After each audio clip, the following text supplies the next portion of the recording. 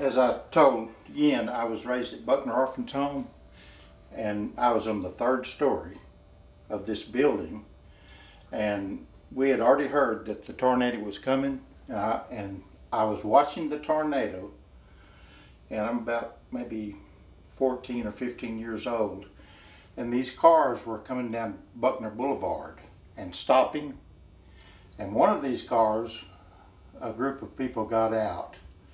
And I didn't find out until years later that this was my wife's family. So here I am, one of these, I don't know which, either one, probably both. And there's my wife, and there's downtown Dallas, and there's a tornado. It's a signal from God. This is 1957. Tornado, 1957 tornado, Buckner Home.